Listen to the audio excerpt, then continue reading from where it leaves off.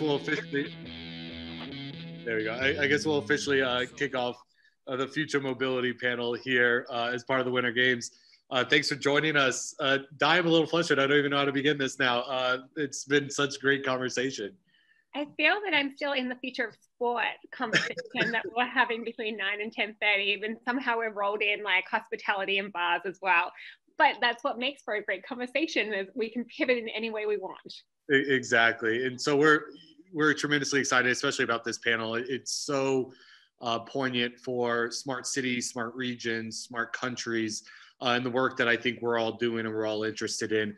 Just to kind of level set, this will be recorded and shared with over the 1,200 registered attendees that we have as part of this 3-day event. It's really, really exciting to see the turnout. And so we will be able to record this and then provide it to all the attendees that might be in another session and might not be able to join us. But just some other numbers for you. Of those 1,200, we have 80 different what we're calling coaches, but 80 different presenters, including the amazing panel that we have here today.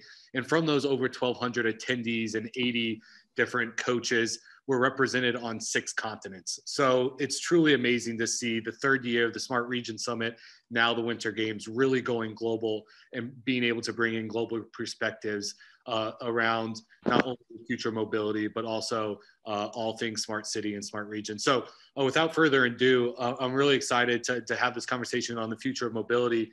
And what we thought is we'd actually just allow each of our panelists to introduce themselves, give a little bit of a background on who they are, where they're from, because we are bringing in a global perspective, as you probably heard today, and their thoughts on the future mobility before we dive into the deeper conversation. Miguel, Deloitte Miguel, how about we start with you? Okay, hello everybody. It's my pleasure to be here, and thanks for inviting me. I'm Miguel. I lead globally our Deloitte Smart City and Local Government practice. I would say my role globally is to be a bit an ecosystem enabler. So to bringing several pieces together and making sure they make some sense. I'm like a global convener, and what I try to do is to try to bring the best of knowledge of the firm from each one of the regions and bringing to the other region in order to try to scale up solutions and really make, I would say, some urban impacts. I'm also been coordinating the development of some urban solutions that Deloitte is invested in.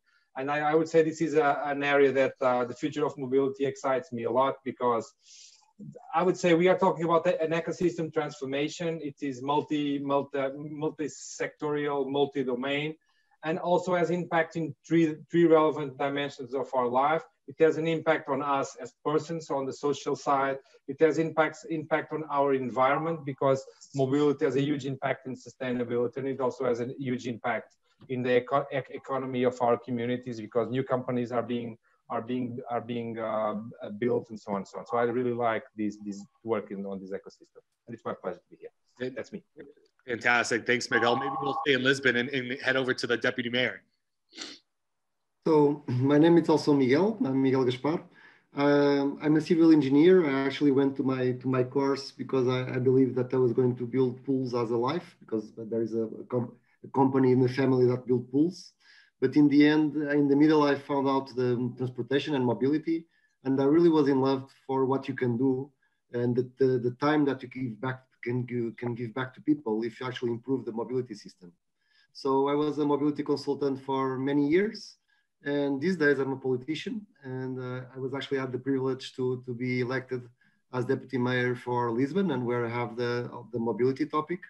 Also today, I'm responsible for the economy, innovation, the startup team and environment that we have here in Lisbon, big data and all that part. So I guess I have a lot of interesting stuff here going on in Lisbon.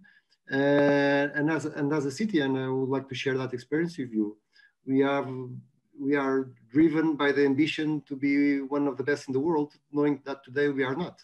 So we know that it's time to act, and there is a reason for that. And hopefully I will have the time to explain a bit more about that, but that's me. Definitely. Thank you so much for joining us, Deputy Mayor. Really appreciate you staying awake and joining this panel. And then now over to Alex, or should I say he asked us to call him the State Farm Miguel. for this panel. That's right. It'd be an honor to be called a Miguel with these two additional panelists. They're there. So I'm Alex Cardona. I work for State Farm, actually here in Tempe, Arizona, so US based. Our offices are actually just a stone's throw away from ASU campus. We can see into the games from the stadium, actually. But I've spent actually the past 6 years working in the innovation space within our Red Labs and innovation work, which has been primarily focused on internal disruption. And when you think of an insurance company, since we're the largest auto insurer and homeowner insurer in the US, although we're not an international company domestically, internationally, we're always looking at different technology trends and disruption that's happening externally and internally. And so that's what's of interest to us in today's panel, is trying to look at what's happening globally so that we can also bring that back here domestically. A little bit on Red Labs, our focus, as I mentioned, is internal disruption and any of those innovation buzzwords you'd like to kind of throw out there. But a lot of our work is on specific concept domains. And so we have teams working ranging from artificial intelligence all the way to blockchain to drones. And a lot of the work that I've been doing has been focused on transportation through the Transportation Engagement Office. My specific role here in Arizona in the Southwest is more on the B2B and the business development side of things, and specifically been working with the Institute of Automated Mobility and our leadership membership there too. And a lot of that work has then additionally been focused on automated vehicles and then also connected mobility and transportation through that. For us, a lot of this is an outgrowth of auto safety. You know, we want people to be safe. That helps us on the claims and crash side. But a lot of our work isn't specific to insurance either. So some of our products that we're working on might start in the insurance space, but aren't beholden to just having to look at how do we transactionally look at financial services. It could grow from something bigger than that. So thank you for having me. Yeah, it's great. You know, you mentioned something interesting. You spoke about trends in your introduction. And so I think that's a perfect segue to kind of open this question up to all three of the panelists. It's, you know, what was the future mobility trends at the beginning of 2020? You know, globally, what was happening?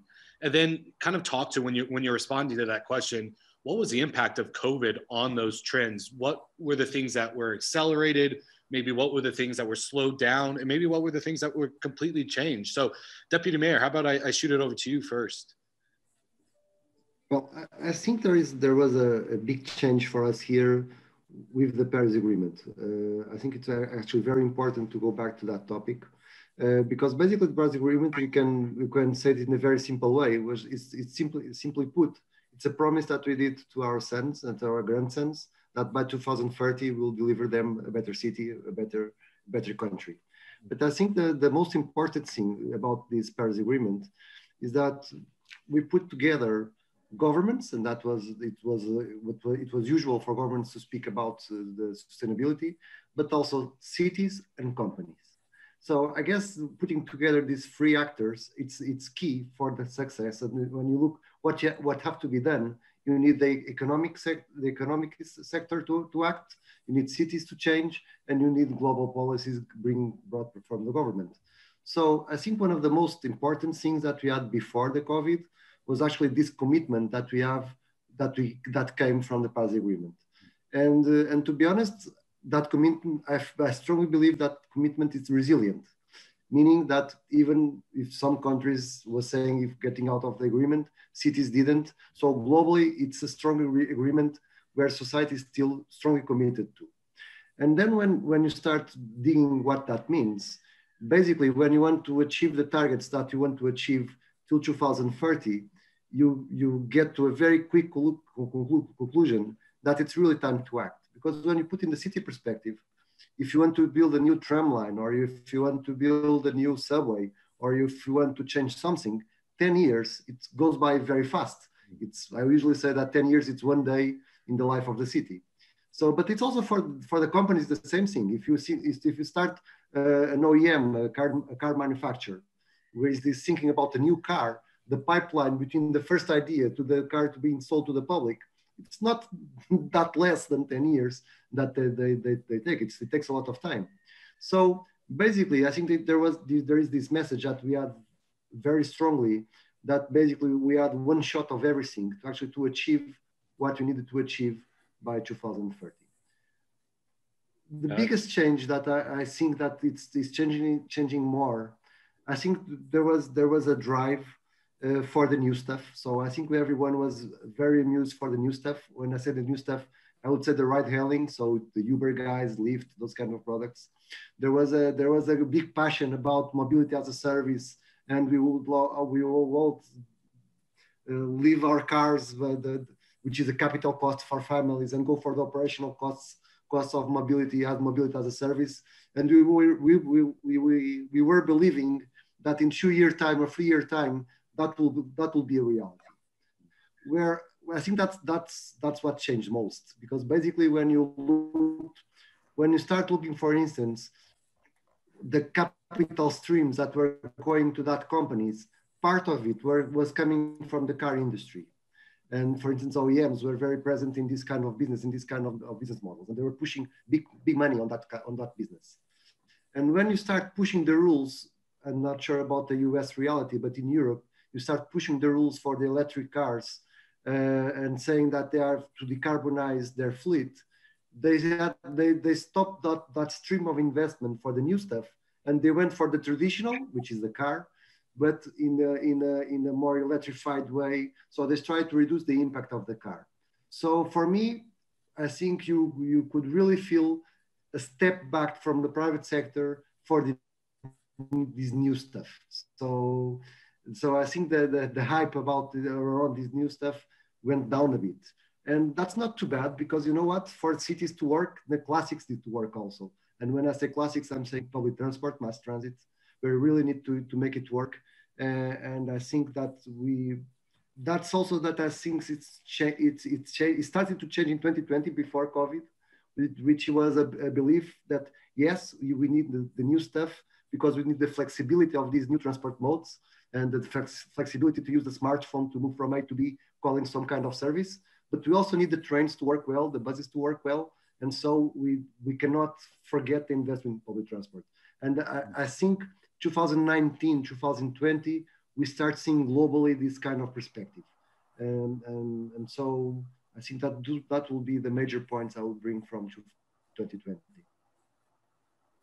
Thank you. I would like to hand across to our other Miguel now. And as a global leader, and with Deloitte positioned as a global leader, what trends are you seeing, especially looking forward in 2021? Yeah. You want me to comment on the future trends or on the impact of COVID? For me, it's different. What do you prefer? You can take it as a part A and a part B question and answer both if you like. Okay, good. So let's see what were happening regarding mobility until pre-COVID, and that's something that for sure will keep its path after COVID. But let's see. One thing, of course, is electrification.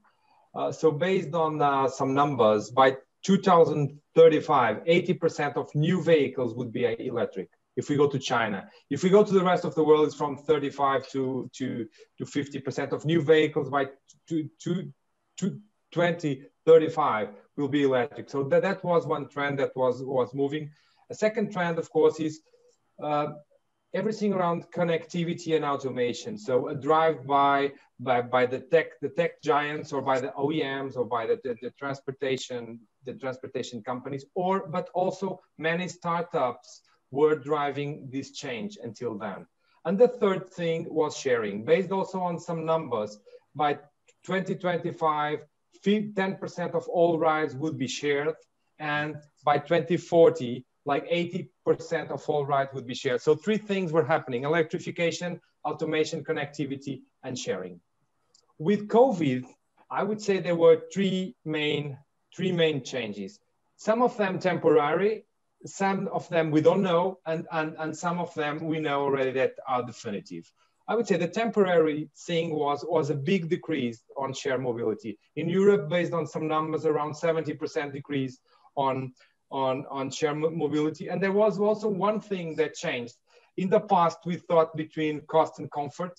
Now we put cost, comforts, and also safety. So we put the security and safety part on our mobility equation, and what that made was a return to the private car, and of course a big crisis on public transport. So that's something that I really think are temporary. There is one thing which is unknown, which regards homeschooling. In all the discussions I have, or that we have around the future of education, no one knows if the e-learning tools, if the having lessons from home in universities or in schools, if they are here to last or not. If they are here to last, what will happen is the traffic patterns during the day will change. So this may or not be an impact depending, and because the children is one of the drivers of the congestion and mobility, because fathers need to take their children home. And then I would say that the things that came to stay with COVID, one thing is, of course, home working. And home working, of course, changes the number of people on the street driving or just moving. The second thing is that there was a big rethinking of public spaces, and namely the increase of the bike lanes. Also, some numbers I got, there was 1 billion investment in bike lanes. Lately, during COVID, there were built 1,400 miles of bike lanes in cities around the world. And the other thing that cities took advantage was a bit to redesign their cities.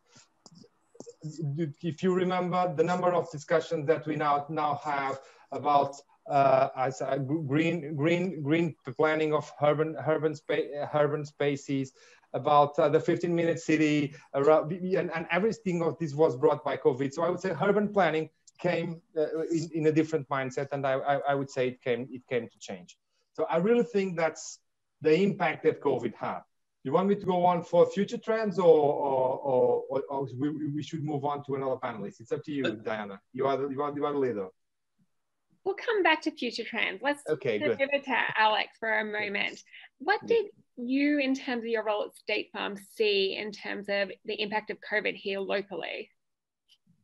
Yeah, well, we see this across the country. A lot of companies like State Farm, but insurance overall is focused on data. And the data that we continue to see, Miguel's point, is the impacts of work from home on miles driven. And so you see people not driving. And so there is an expectation also in regards to, if I'm not driving, what's my exposure from an insurance side of things.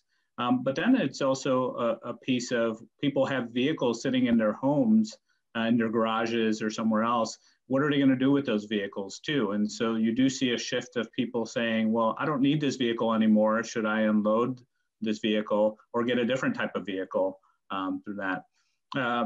And I think when you start looking at some of the data of how people are driving, it's not only a shift in how and when people are driving, but then it's also how are they moving if they don't own a vehicle. So if you look at urban spaces, to Miguel's other point in regards to urban planning and urban growth, there has been some shifts of people saying, well, maybe it's too expensive to live in a city like San Francisco, and it might be easier for me to go move somewhere else and work remotely. And I eliminate that commute, whether it was in a vehicle or via public transportation.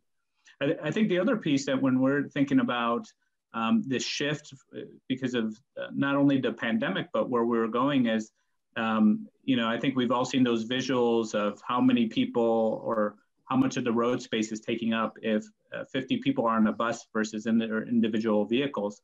There is a startling shift from public transportation to individual vehicles because of health concerns. And so I think there is a need by municipal government to consider the impacts on traffic congestion from there too. Yeah, those are great points. And I think this conversation has been fascinating so far to really, talk about what we've seen over the past year and these trends that are really starting to emerge. And so I was just glancing through the attendee list here, and we have a lot of city leaders, we have a lot of transportation leaders. And so let's pivot now to Miguel's point to kind of the future. And so, and providing advice to city leaders, that are attending this and that will watch this later. So, Deputy Mayor, to kind of throw it back to you, what do you really foresee as the future of mobility in Lisbon? And then if you can speak to across the EU more generally, that'd be fantastic. And please talk to any specific challenges that you're facing today in that. I think one of the most important things that didn't change, again, the sustainability agenda was already on the topic, on our topic, because again, the Paris Agreement really was a commitment between all the cities. I guess, to be honest, what COVID made was to make all the arguments stronger. So we have to accelerate our commitment due to the COVID. It shows us that we are fragile regarding the issues like air pollution and climate change and all that. So we have to accelerate the effort of cities in becoming more resilient and to adapt to climate change. And I think that's one of the messages of COVID. And I think people are also changing their behavior. For instance, going for the Miguel point, just to have an idea, here in Lisbon, we had a 60% drop on demand on public transport. We had around 25% demand drop on cars. So people are moving less because they're staying at home. But we have a 25% increase on bicycles. So when all the other modes were going back down, people were looking for ways to run more, walk more, and cycle more. So, and a very important message, I guess, it's, you know what? We did very bold things here in Lisbon, taking space for the car and putting a space for pedestrians, because firstly, we are all pedestrians, and then also for bicycles. And even those cases where people were afraid, well, isn't that too much? Well, after the work was done, it was always full of people. So if you change your cities to give more space to people to walk, to cycle, you will get people using the infrastructure. So between the chair first. And I think that's a very strong message that we have with the challenge in the next future. If you believe in the concepts of the 15-minute city, the city where you can walk and you can cycle to stuff, then of course, I'm speaking about cities, not high density areas, of course. So you need that density where you can walk to the shop, you can walk to school, and you can actually live your life in a narrow loop. Then I think there is something that you have to be very, very carefully. And I think in Portugal, we have a success story to tell about that. In the future, we are going to need the mass transit. I always say this, don't forget that one train transports 1,000 people. It's the most efficient way to move people around in a metropolitan area. 1,000 people in a train, it's 800 cars, or it's 1,000 bicycles. So you cannot change trains for other things. And public transport right now is in a crisis. So in Portugal and in some other European cities, we have just enlarged by a lot the public funding of public transport systems, of mass transit. Mass transit cannot fail, cannot go bankrupt. Because if it goes bankrupt, the effort that we have to recover takes too long. In the previous crisis that we had here, the previous economic crisis in 2008, the strategy was to cut the system. You know what? No money, no fun. So let's cut the system. We are recovering finally today to the levels that we had before the last crisis in what regards the network. So more than 10 years to recover. So if today we let the system to go down, it will take at least a decade to recover the impact that we have in this pandemic. So in the short term, don't let the systems fail. Don't let the systems go bankrupt. I think that's a very important message. Now, moving more to the future, I think a key point is focus on the next generation. And I'm speaking about kids, but also about the ones that are today are 20 or 30 years. There is a generation gap. If you ask people, and we did ask people, what do they want? People with more than 55 years want the classics to work well. They want parking available. They want the public transport to work well. And they have a huge rejection to things like Uber, ride hailing, e-scooters. They hate e-scooters. Don't put e-scooters in front of them. But there is a huge rejection rate. But if you ask to the generation of the 20 years old or the 30 years old, there is a huge acceptance. So there is a kind of a split in the population, and that's normal. It's a generation gap. But the next generation, it's looking for this new stuff. I said that the next transport mode is a smartphone, because a smartphone is going to take you from A to B. And then you know what? They don't care too much about the car, because they can ask the car, they can borrow a car for their parents anyway, because the parents were the generation that wanted to have a car. So they're not fighting that much. But let me move a step further, and that's another important message, which is kids. For instance, here in Lisbon, we have around 15% of our population, and population is getting older, by the way. But anyway, we have 15% population, it's less than 15 years old.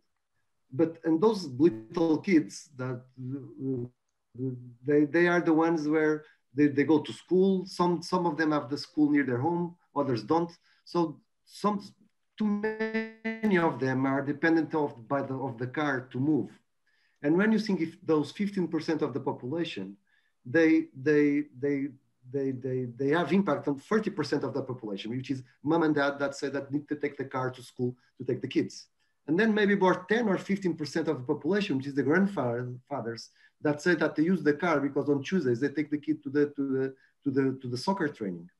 So if you focus on the mobility of kids and you give more autonomy to kids, and if you build secure paths so they can walk to school, they can cycle to school, they can use the bus in a more autonomous way. If you give autonomy to kids, two things will happen. You'll change them culturally, because they will know to use the city in a different way, and you reduce the impact of all the other adults around them, to reduce the impacts that they have. And to show you that this is a true story, I got myself a cargo bike on a project of the city project on February. I got the cargo bike. For those that don't know what is a cargo bike, it's a big bike where you can put 2 kids in the back. And I had the bike since February. And here at home, the bike always wins to the car. So if you ask the kids how do they want to go, first the bike, then the bus, then the car. So, and to be honest, I've ride myself more than 2,000 kilometers on the bike because of the kids, because they want to ride the bike to school every day, and it's my role to take the kids to school. So I'm just giving a personal example, maybe I shouldn't, but the truth is that kids change the behavior of adults, and they are going to be the adults in 2030. So if you want to focus on policy, something that will really have impact on the future, be aware of the mobility of kids, because they will really change the patterns of the society.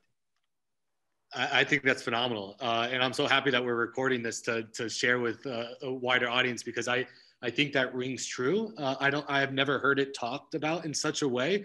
But I think that's going to be very insightful for a lot of these city planners, city leaders here in America to hear that story. That was pretty inspirational. So, Miguel, you just heard the Deputy Mayor talk about some of the kind of future trends and future policy trends, I would say, in mobility. Now let's come back to you to talk about kind of what you're seeing globally as well.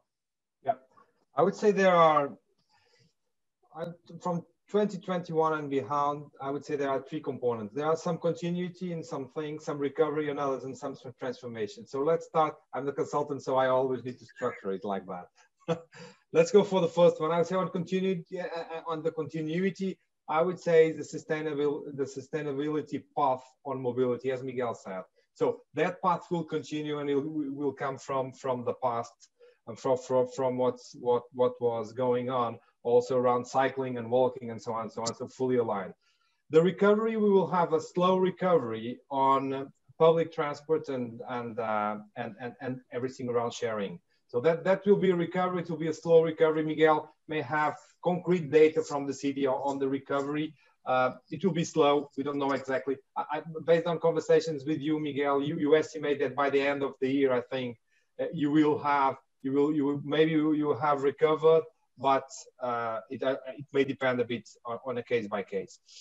I would say we expect full recovery by 2023, so at least 2 years. Yeah, yeah. So no, yes, so not that fast. And I would say on the transformational side, some things are happening, and of course they will accelerate on the years to come after COVID. One of them is everything around the mobility as a service.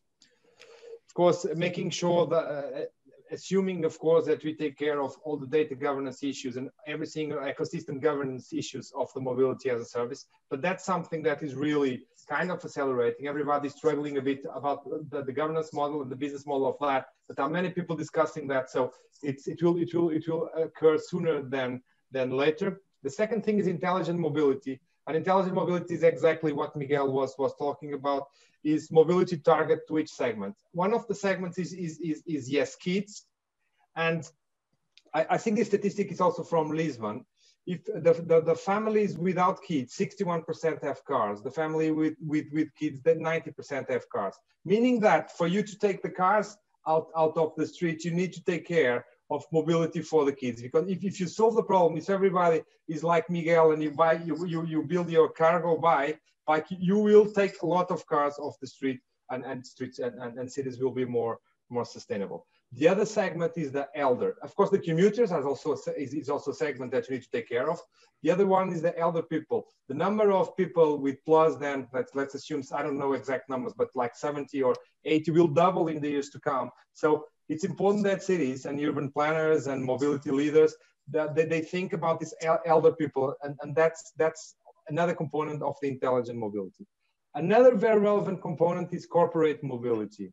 I would see that like corporations like Deloitte of this world and other private companies and even public bodies, of course, there is a shift that is starting in supporting the mobility of the future, moving from personal car to mobility ceilings, mobility packages, other tools. That is something that is also, there is a trend moving on that side. In the future, we may not get a car from our company, we may get a mobility package or something, or we may have a fleet of shared cars from the company, or shared bikes or shared scooters or whatever.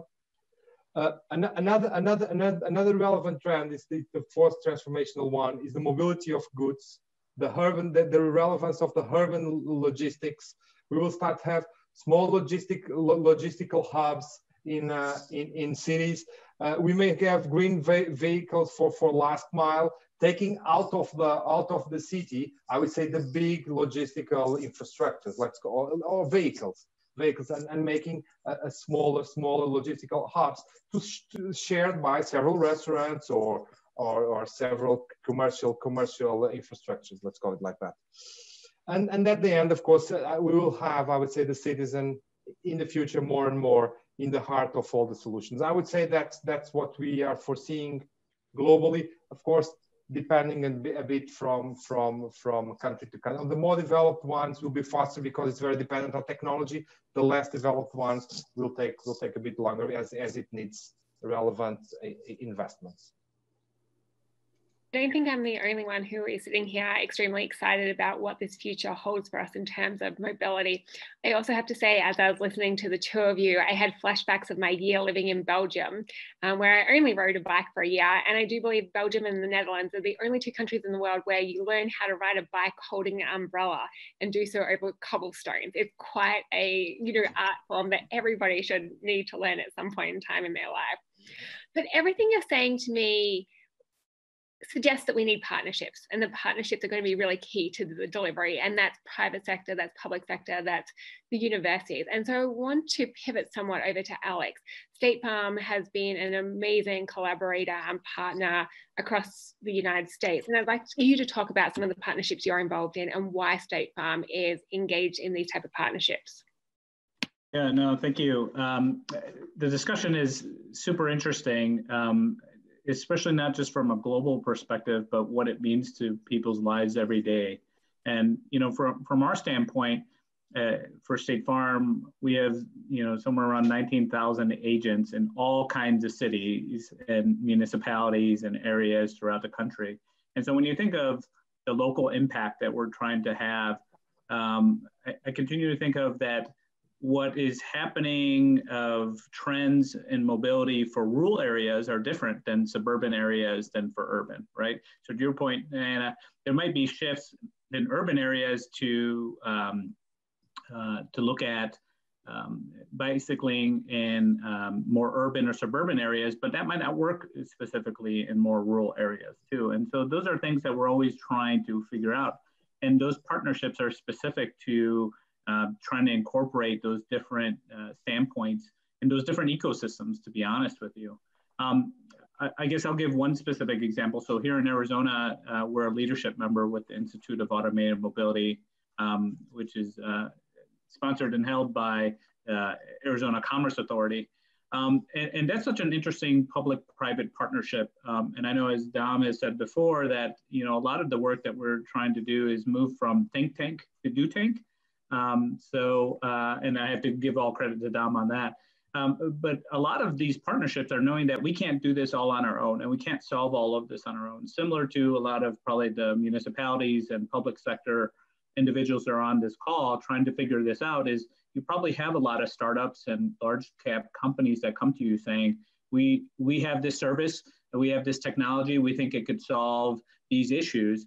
I think it's very hard at times for municipalities to do this one-off, and it's sometimes helpful to have, similar to the connective that I know Dom and Di and others work on, to be able to have a regional perspective to say, well, this city or this municipality or this town worked with this vendor or this technology, how did that go? And will that work for us in this situation? And that's where really our partnerships with like the IM and working with the Arizona Department of Transportation and Intel and Exponent and the 3 universities here in Arizona are very influential for that, because we not only get to test this out in urban core areas for like Phoenix, but we could take these to Tucson and to Flagstaff and more rural areas, and really try to say, well, it might work in this scenario, but it might not work in that one.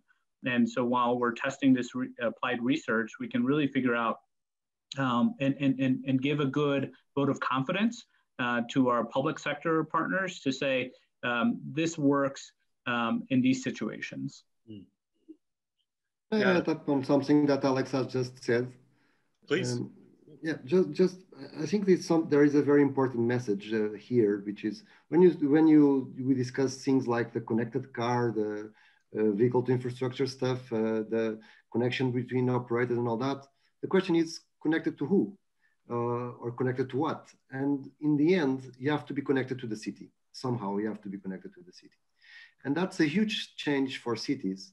And that basically cities for decades, for centuries maybe, they were basically managing infrastructures. So you know what, the road has to work, the sidewalk has to work, public lighting has to turn on the light, you should be a light.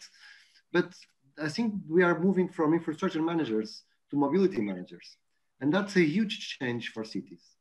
And basically that means that we need a common language, even I'm not sure if PPP, it's the best word, because it is a PPP. We need a new governance model in the mobility for cities that involve the private side, not necessarily in the business perspective, but in the conversation perspective. So the private side needs to be connected to the public side in managing the future mobility of cities. And there should be a kind of a co-governance where there is a common language between the public and the private side.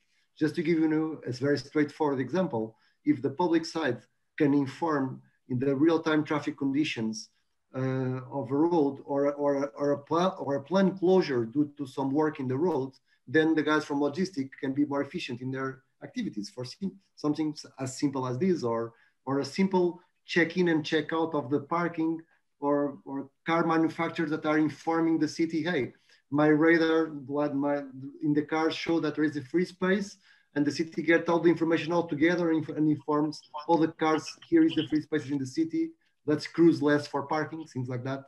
So, and this is a huge challenge that we are going to see in cities, because to be honest, cities don't have this capacity today. So in the next 10 years or so, we need to find ways to do 2 things. First and foremost, to bring capacitation to public workers, to cities, to public servants, to in a ways to push them in a way that to do some work that they have never done in their life till now. And secondly, we need a common language, because just to give you an example, we here in Lisbon, we are changing all the traffic lights, and we went for the most open protocol for traffic data. And then we went for an OEM, and he said, hey, do you want to work together with us in Lisbon to do something between cars and traffic lights, and let's work together? And the answer is, you know what? We gave up of working with cities because there are too many cities. We just asked the car in front, what is the color of the traffic light? So this means that cities have been too occupied looking for themselves, and they are not working in network enough to have a power, to have a voice, so that they can be at the global level, to be with the industry and create this common language where we can work together. And that, for me, for sure, it's a challenge for the next 10 years. And to be honest, you see the networks of cities. I think Lisbon is in the front runner of that group, but cities like LA are definitely doing that. New York is definitely doing that. Amsterdam is doing that. Singapore is doing that. So I think there is the front runners of cities that are working with the industry, and especially in associations of cities and industry, the C40 network, for instance, where these kind of topics are really coming to the top. And I think there is a lot of work to be done in the next 10 years on this topic. I couldn't agree with you more. And I think that's what's so fascinating about the smart city movement. You hit the nail on the head. Cities are going through a massive pivot internally, and they just struggle with it, right? You're no longer the streets department, you're the mobility department. You're no longer the lighting department, you're now the connectivity department. It's a massive pivot, and cities are struggling to pivot because you're right, they don't have that internal expertise. So Miguel, I'm gonna toss it over to you, because as cities are trying to really adapt and pivot organizationally, culturally, they need help, they need guidance. And honestly, Deloitte's been kind of not only a national leader here, but a global leader in this future of mobility space. We've done a lot of work together, helping provide advice to cities. So I would love to turn it over to you and really ask you, what is the role of a company like Deloitte in this future of mobility ecosystem? Yeah, let's see what we want to achieve. Let's call it like that. Let's see our purpose. I would say the first thing we really want to influence positively. We really want to influence global policy. That's why we have been working with specifically with the World Economic Forum, European Commission, World Bank, and so on, global policy specifically for mobility. That's one thing we really want to influence in the positive way. We really want to have impact, real impact in our day-to-day lives. That's one thing. The second thing, we are part of the ecosystem, so we are not better nor worse. We are part of the ecosystem. We have one specific role. We have a set of skills, but we really want to make impact by partnering with the academia, global technology companies, of course, with the public sector, with whoever. So this change needs to be done through partnerships, as all of you have been commenting. That's the third thing we really want, as we are global, we are big, there's a lot of people, as you said, working on transport and on mobility and so on. We really want to be scale-up enabler. So really bring, and that's a bit my role, bring from US, from Arizona, from San Diego to Middle East to wherever. And we do a lot of these. We do a lot of these whenever there is some challenge in Australia. We try to bring the best people from US or from Portugal or from wherever. That's a bit what we want to do, accelerate the good solutions.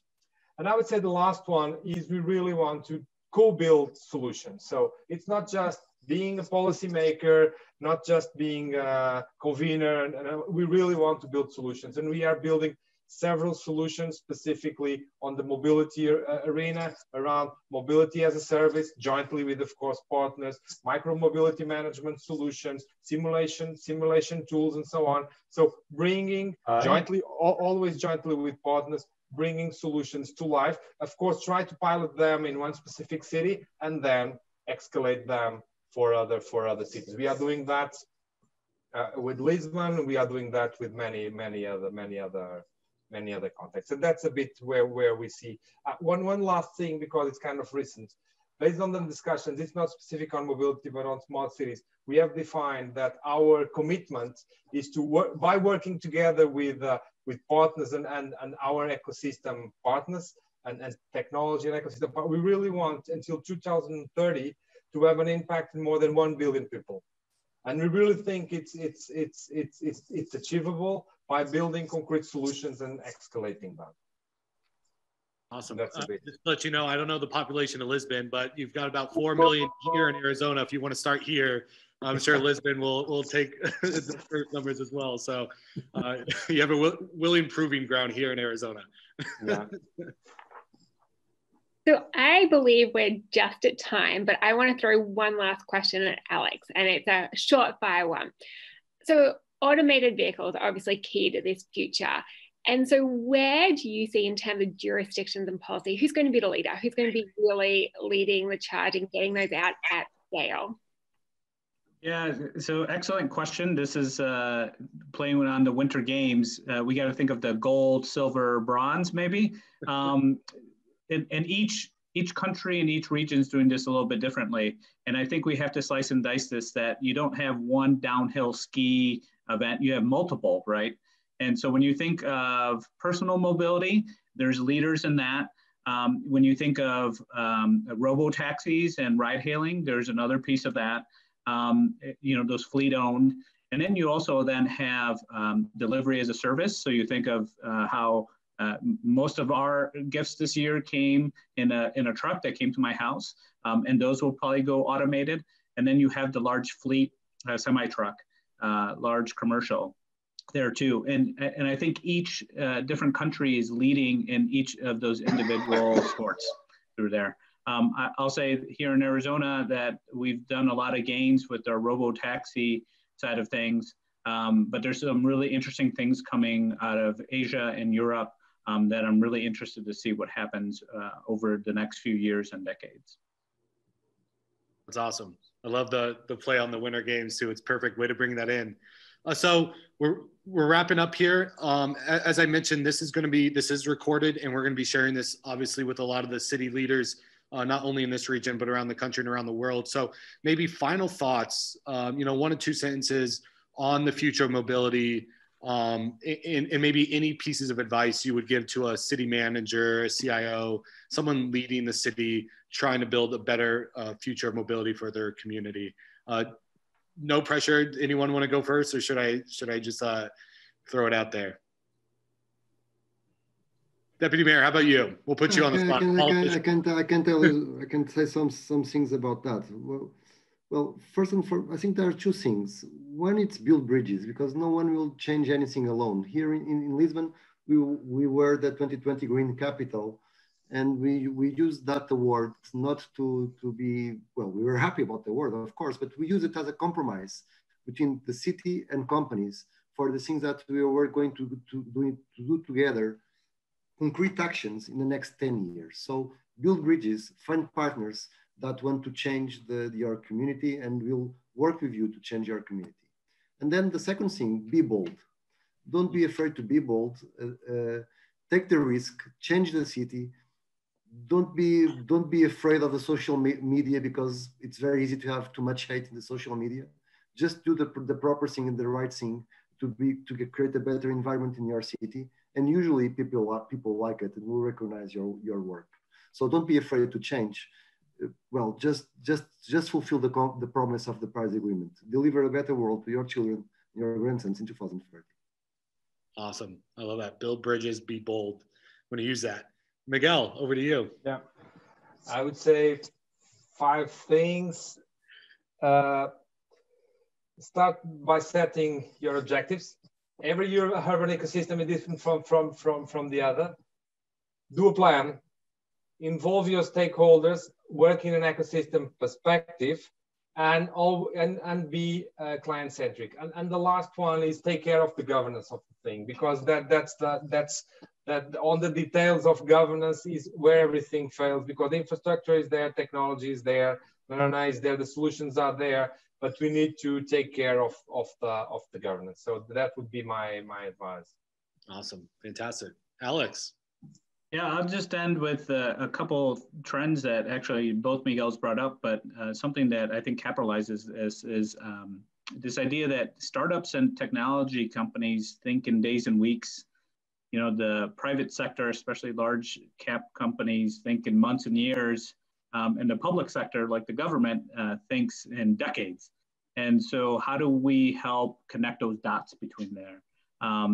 Especially startups can live and die from one day to the other while we're trying to make decisions if we want to have an initial meeting through there. And so there's a way to kind of think of this from a top-down approach and a bottom-up.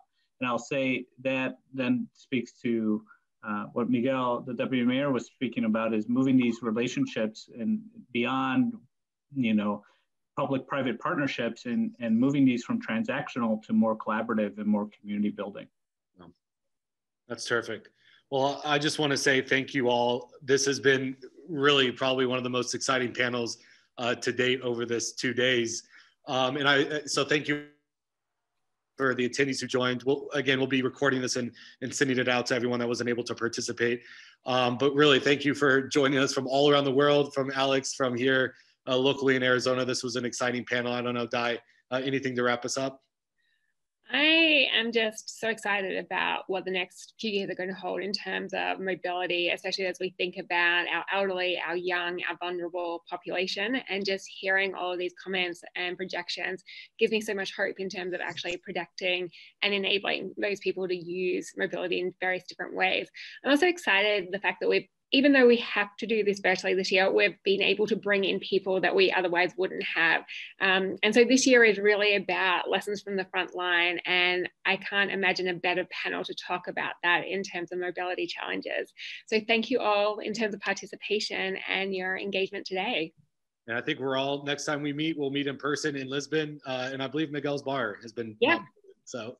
Yeah, we've already got the name. So we just need to get on a plane. Yep. Yeah. Or we can do even better, right? We can challenge Miguel to take the drinks to the city hall, and we have a fantastic view from the city hall. So Miguel takes the drinks, we provide the space. You see, public-private partnership. Love it. Thanks, everyone. Have a great day. Bye. Thank you. Thank you. Thanks.